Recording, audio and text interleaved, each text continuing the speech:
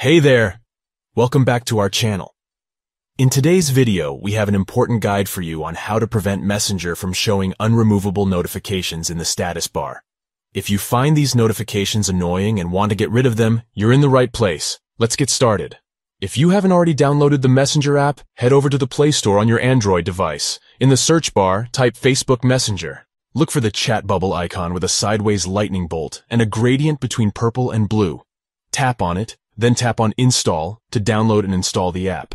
Once you've signed into the Messenger app, let's prevent it from showing unremovable notifications. Go to your device's settings. In the Settings menu, look for the Apps option. This may be located under different names or in different places depending on your device. The goal is to find the list of installed apps. Once you've found the Apps option, search for Messenger in the list of installed apps. Tap on the suitable result to access the Messenger app settings. Within the Messenger app settings, locate the Notifications option. Again, the name or location may vary slightly on different devices. Now look for the option that mentions Allow Permanent Notification or something similar.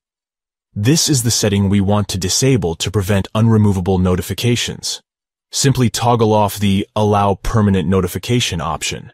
By doing this, Messenger will no longer show unremovable notifications in the status bar. And that's it. You've successfully prevented Messenger from showing unremovable notifications. Enjoy a cleaner and less cluttered status bar. Remember, the exact names of options and steps may vary from device to device, but by following the general steps, you'll achieve the same result on any device. Thank you for watching.